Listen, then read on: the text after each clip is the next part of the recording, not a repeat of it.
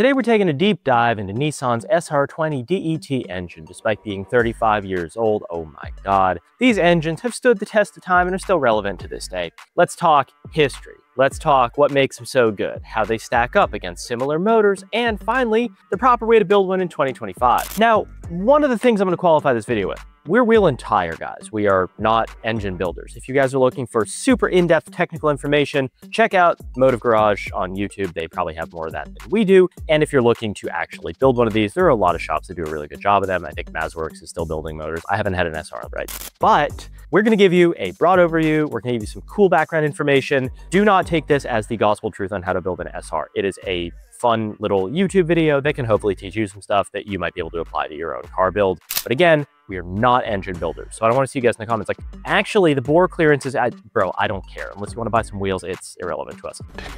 Yeah, boy. Anyway, back to the video. And if you like it, subscribe. And if you don't like it, also subscribe, because either way, we do put out a lot of really valuable content on wheels and tires and suspension, stuff like that, that we do know a lot about. So check it out. Okay, let's go.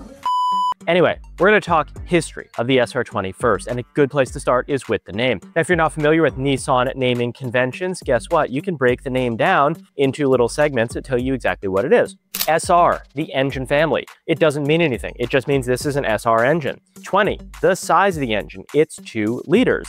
D, dual overhead camshaft, equates to DOHC on Hondas. E, electronic fuel injection. And T, turbocharger, the most important part. Don't buy that SR20DE, you're getting scammed. Now, you probably know them as the engines found in the S13, S14, and S15, and this is the version we are talking about today, the rear-wheel drive Turbo SR. There's also an NA version, the SR20DE, which is found in lower trim S chassis. They're decent engines, they're just missing some goodies that you need, and there's also a front-wheel drive version, so there you go. Now, starting in 1991, if you live anywhere but North America, sorry, your 180SX, 200SX, or Silvia would have come with an SR, whereas in North America, our 240s came with a frickin' truck engine. I'm sorry, KA guys, it's a truck engine. The SR was a replacement for the CA18DET. If you're unfamiliar with the CA, it's basically an RB. They cut 2 cylinders off. It uses a cast iron block and aluminum head. They are not terrible engines. They are also not great engines. There is a reason that literally no one runs one in 2025, and they don't really compete with the SR20. No, the higher output does not come from the extra 0.2 liters of displacement. SRs make power because of a better flowing head, netting a 50 horsepower gain over its predecessor. Again, you can buy a CA, but just like, why, right? Now, as I mentioned earlier, there are front-wheel drive versions of the SR. They were actually in use a few years before the S13 and carried on a few years after the last S15 rolled off the production line. Some do have different displacements. There's a 1.6 liter SR16VE found in the Pulsar GT-IR and a 1.8 liter SR18DE found in the Primera. Now, in the States, we got a 2-liter front-wheel drive in the Sentra, and unfortunately, not a lot of parts are interchangeable between front and rear-wheel drive applications, or at least not the parts that you really need or care about. So what makes the SR a legendary engine, and why should you care about putting one in your S chassis or whatever you want to put it in? Well, the chassis it came in obviously is the first one. A legendary car needs a legendary engine and vice versa. Think Supras, Evos, Skylines, etc. The SR20 is another prime example, being installed in the S chassis, possibly the most recognizable drift and heck even probably tuner car of all time. The SR is a light, compact engine that gives these cars close to a 50-50 weight distribution. Now, you might be saying, well, what about all the swaps people put in S chassis? Why are they taking SRs out if they're so good? People love RBs, JZs, and even LS motors, all of which have greater power potential. You really cannot make all that much power out of an SR. You lose the beautiful weight distribution of the SR, and I want to qualify that without spending an insane amount of money. But methodical engineering is one of the biggest things here, and when it was first conceived, drifting was not a thing. Nevertheless, the engineers cooked up something that could withstand a tremendous amount of sitting on rev limiter type of use. See, unlike its Honda counterparts, the SR is a closed deck block. That means more rigidity in the bottom end.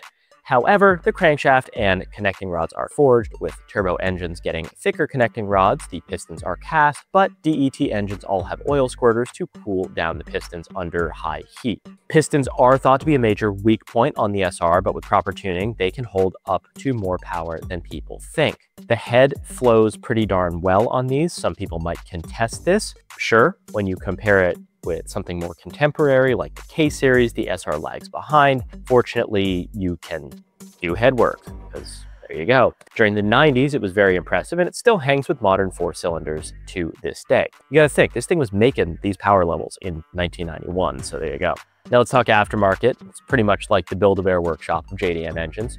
if you have the budget, the possibilities are endless. There might be a better platform to do something, but the SR can definitely do it. Parts have been developed all over the globe. If you're a purist, you can build an SR with only OG Japanese brands: HKS, Tomei, Apexi, Jun, etc. Now, the boys down in Australia and New Zealand have built some really cool stuff. You've got like Telford Cams and Hypertune. They come to mind on this one. Right here in the US, Mazworks is probably the big Mac Daddy here. They've developed some pretty badass drag racing SRs. If you want, you can do bolt-ons, or your build can snowball pretty much indefinitely. You could build a stroker engine. You could swap on a VVL head, effectively Nissan's version of VTEC. You could add sleeves. You could do a billet block. You really can spend as much as you want to on an SR. Now, it's easy to get scope creep when you're building an SR, but in the next section, we will explain why simplicity is normally best and why there's a pretty proven formula for these engines. So where does the SR shine and not shine? Well, from the early days of SRs, drifters in Japan pretty much solved the SR. They cooked up the perfect recipe to build one that is reliable, that holds power. And the idea is not to strap on a big old turbo and build a dyno queen, but rather to build something that is ultra reliable for what it is, high response, and it would give the driver many, many enjoyable track days with minimal effort. This method has been going strong for the last 30 years. Honest to God, the first SR240 I bought and the stuff I see now are the same car. Simplicity is key here. A typical build is going to leave the internals mostly stock, besides a upgraded head gasket. A lot of people run Apexi. Upgraded springs and drop-in cams are optional but recommended. Then you get a larger bolt-on turbo, injectors, ends, plus Power FC for tuning. Power FC is a little dated. People can kind of debate that. I like Haltech. There you go. It's good for like 300 to 350 horsepower, and the Japanese philosophy on building cars is centered around basically driver mod, driver mod, driver mod. Now in the West, we love overbuilding our cars, but problems happen when you start to push the SR past really like 550 at the tire. The stock sleeves and transmission won't like this, and this is where many builds have spiraled out of control. The old limit used to be 400, and then people kind of solved more, but there you go. You can build it to your heart's content, but you're going to get diminishing returns. And at this level, it would frankly be pragmatic to just switch to a different engine platform. Honestly, you could literally just go JZ or LS or even RB, and I'm like, not a big RB fan, but big turbo SRs are like lag monsters. They're tiny displacement. There you go. There's a reason why everyone started copying the Japanese method for building these things, and it's because it frankly just works really well and doesn't require you to overbuild or overspend. Now we're going to talk versions. There are many different versions of the SR, but there were also some updates along the way in the S chassis, and that's what we're going to really talk about. These are the ones that matter if you're buying one, and they can be identified by their valve cover. Red Top SR20 was the first version. It was found in both the Silvia and the 180SX from 1991 to 1993. As the name implies, it came with a red valve cover, but shady people will spray paint their red tops with a black valve cover, so don't just look for red. The major drawback here is a tiny little journal bearing T25 turbo putting out a whopping 7 PSI of boost. Red tops aren't bad. They drive pretty good. They make like 205 horsepower, T25 turbo, 7 PSI. They're early on. They're fine. I've owned a bunch of them. You're not going to dislike them. Then you've got the black top SR20, which is not to be confused with the notch top, which also has a black valve cover. This engine was only found in the 180SX from 94 to 98, and there's not really much that changed from the red top. Meanwhile, the S14 got a much improved engine. So if someone's trying to sell you a black top for like a lot more money than a red top, you can kind of just be like, hey bro, like there's no reason I'm going to spend this much more money for this. There were some updates. It's the same T25 turbo. It's the same 205 horsepower. It's basically the same motor, but with a black valve cover. Then you've got notch top or slant top SR20s. This is, no one calls it a slant top. There you go. It's the most sophisticated SR that came in the S chassis. These are easily identified because of their distinctive valve cover shape. The rear of the valve cover kind of slopes downward like this, and there's a bulge at the front to accommodate the valve timing control, the VTC.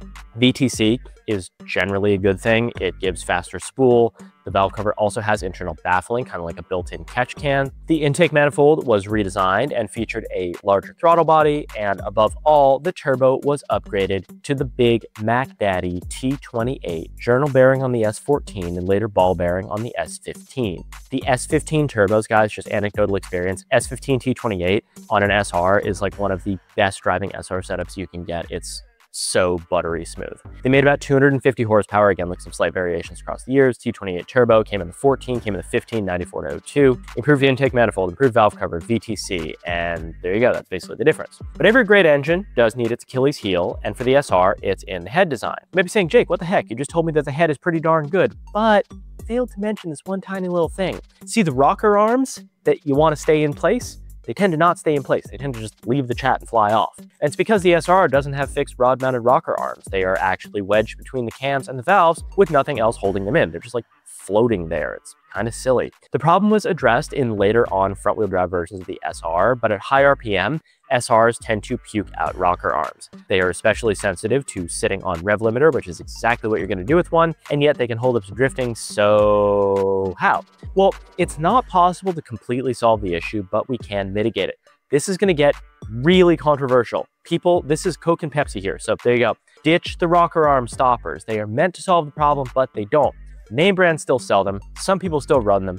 The modern thinking is they don't help. They can actually cause more issues. I have run them. I like them. Other people don't like them. Your preference. They can cause damage if the rockers fly off, so just bear that in mind. Mods that actually help: stiffer springs can prevent valve floats, solid lifters, and quality cams. Look into the dual valve guide mod for even more assurance. Again, rocker arm stoppers. It's contentious. There you go. Find a tuner that has SR experience, set a slightly lower rev limiter, and make it soft cut. Help prevent disaster. Do not run two-step on your SR if your tuner suggests it. Kick rocks, find a new one. So you want to build one in 2025. Well, we know the strengths, we know the weaknesses, we know the history, we know what they came in. But it's time to get down to business. What parts should you consider for an SR build? And guess what? We also sell parts to build your car, not just wheels and tires. So here's some recommendations for a stock block build with stuff you can mostly get on our website. And if you can't get it on our website, you can Google it, because I know you can do that. With modern turbos, you can make insane power in a small frame unit, and it's one of the first things you should upgrade.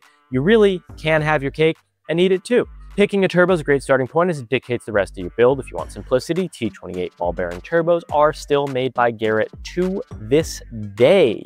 You could go with a factory unit, which is probably kind of old and beat up at this point, or you could upgrade to the GT2860RS Disco Potato. I have no idea why people call it that, but they've called it that for like 15 years. They bolt onto the stock manifold. T28 is good for 300, and the Disco Potato will support a little bit more, like 330, 340. They are a bit dated. They get the job done. Now, if you just got your tax return and Uncle Sam's going to buy you a new turbo, check out the Garrett G Series lineup. The G25 550 is the smallest in the lineup and is a very, very popular choice for SR owners. To put it into perspective, this turbo is roughly the size of like a OEM T28, but it's capable of around 200 horsepower more. They are not cheap, but is probably the last turbo you'll ever buy for an SR. Keep in mind, if you want to make the most out of them, you will need a manifold, you will need a downpipe, you will need lines, you will need an external wastegate, you know, et cetera, et cetera, et cetera. But if you want some headroom to build your engine and run E85, they will not disappoint. They respond very well to those things. Now, a little update for you here. Garrett did just launch the G25 585 in between the time we wrote the script and made this video. Same size as the 550, but they claim 10% improvement in flow rate. If you want to be the first one to test one on an SR, well, guess what? We sell them. Yeah, we sell turbos. Who'd have known, right? You can click the link down below and pick one up. Now, as in between, you could go for an off-brand turbo. Some people have success with them, others not so much. We are not going to name any because, one, we don't sell them, and two, we don't want to be responsible if it decides to blow up and ruin your engine. You can go on this little website called ebay.com. You can search like SR20 turbo. You can gamble if you like to gamble. There you go. Don't run one off Temu. That's self-explanatory. Now, exhaust manifold wise, if you're not going with a bolt-on turbo, you're going to need an exhaust manifold with the correct flange, whether that's T3, V-band, or whatever else you're running. Keeping to the spirit of the build, we are going to recommend a bottom mount setup as opposed to a top mount setup. Top mounts look a lot cooler, but it's really meant for like big turbos. And if you want to keep things like JDM, the Tomei Express manifold, although Tomei USA, anyway. Do or do not. There is no try. Uses a T2 flange, making it compatible with stock turbos. R-Tech manifolds are another option. They are fantastic. They are cast stainless steel. They are not cheap, but they are very, very cool, and they are supposed to work pretty darn well. So let's talk head, not that kind, and the valve train. While the stock bottom end is recommended for most, that doesn't mean the engine should be completely unopened. You really should pull the head off your SR. The head gasket is one of the first failure points and probably will fail at some point. If you're turning up the boost more than a few PSI, you'll want something like a Cometic head gasket or like an Apexi or whatever. Throw in some head studs while you're in there because you're already in there. ARP is a great brand, recommend that. And the next thing would be a set of drop-in cams. Depending on your car's use, you could throw in something super simple and call it a day. If it's going to be at high RPM for long periods of time, take what I said about drop-in, throw that out the window, and you'll want to fully build the head. Stiffer springs, valves, and possibly the dual valve guide mod we mentioned earlier. If you're drifting, you probably want to do this because rev limiter and SRs are like oil and water. Now, fueling wise, most of the time side feed injectors with the stock rail are going to be sufficient for what you need, but sizing of the injectors depends on a bunch of factors like fuel type, so we can't recommend a specific size. Just so you know, you can go up to 1000 cc with bolt-in injectors from like Works. If you're running E85, you might have to convert to a top feed fuel rail to run larger fuel injectors to supply enough fuel for, what your SR needs. Depends on your power goals. Again, talk to your tuner. Now, clutch wise, if you're doing an SR swap, a new clutch before the engine is installed is a no-brainer. You don't want to pull it out twice. An exited clutch will hold more power than stock while still being drivable. An ACT unit is also a fantastic choice. The Extreme 6-puck will hold a lot of power, but they are honestly awful to drive. Don't hit leg day and then drive your SR car. If you've got a couple bands sitting around, check out the Nismo Copper Mix options. They are really great clutches. They have great street manners. They are Nismo priced, so there you go. Now, tuning, this is probably the most important category, and we don't sell it on our website, so good luck. You'll figure out an engine management solution first. You can ship the stock ECU with a mail order tune. It costs about 400 bucks. It's fine. It's fine. It's 2025. Again, there's better options. Standalone ECU and dyno tune are better. There are a ton of brands, and no, tuning your car with a Game Boy. Yes, it's been done. A Power FC, swap in the internals, there you go, is not relevant in 2025. Get a Haltech, get a Link, get another modern standalone. I like Haltech personally, but there you go. Going a standalone route gives you a bunch of possibilities like electronic boost control, flex fuel converting from MAF to MAP, engine protection, which is a huge one, and the list goes on and on from there. Now, other mods, tips, tidbits, and stuff like that. We don't know what car you're putting an SR in. Maybe you've got one in your S13, maybe it's not. These are some other mods that you might need to do to go with the chassis more so than the engine. So, front man intercooler, you got a turbo car, you probably want this anyway. Full exhaust system, it's kind of a no-brainer on a turbo car. Fuel pump, upgrade this if you're running 85. And here's our advice on mods you don't need. Spend your money elsewhere, like on some fresh new wheels. What's behind me? Pick up a set. Intake manifold. The stock makes more torque in most applications, and the Freddy ones that are sold on eBay kind of suck. Rocker arm stoppers, again, there's debate. I personally have run them. Other people don't. There you go. The SR20 is one of those legendary engines, unlike the KA24, which is a truck engine. Don't add us on that one. As such, it has way more potential due to the abundance of aftermarket parts for it. But despite this, there are obviously some drawbacks. And we failed to mention the elephant in the room. SRs are getting super expensive. Bro, do not buy an SR in 2025. I'm just gonna put it that way. This is all the more reason to keep your build simple and reliable. We used to pay like 1,800 bucks for these things. It's like 5 grand now. It's insane. Just buy an LS. But if you want to build one, keep it mild, upgrade with quality parts where needed, take it to a competent tuner, and enjoy your 90s engine, which still competes with the best of them. If you like seeing us talk about engines and you want to see more videos like this, let us know in the comments down below. Another one we should talk about. I am itching to talk about the LS. It is my favorite engine on the planet. So if you guys want to see that, drop a comment down below with that. If you don't want to see that, also drop a comment, hit the subscribe button, hit the like button, pick up some parts for your SR, or guess what? Wheels and tires, we sell them too on our website. Thank you all so much for watching, and I'll see you in the next one.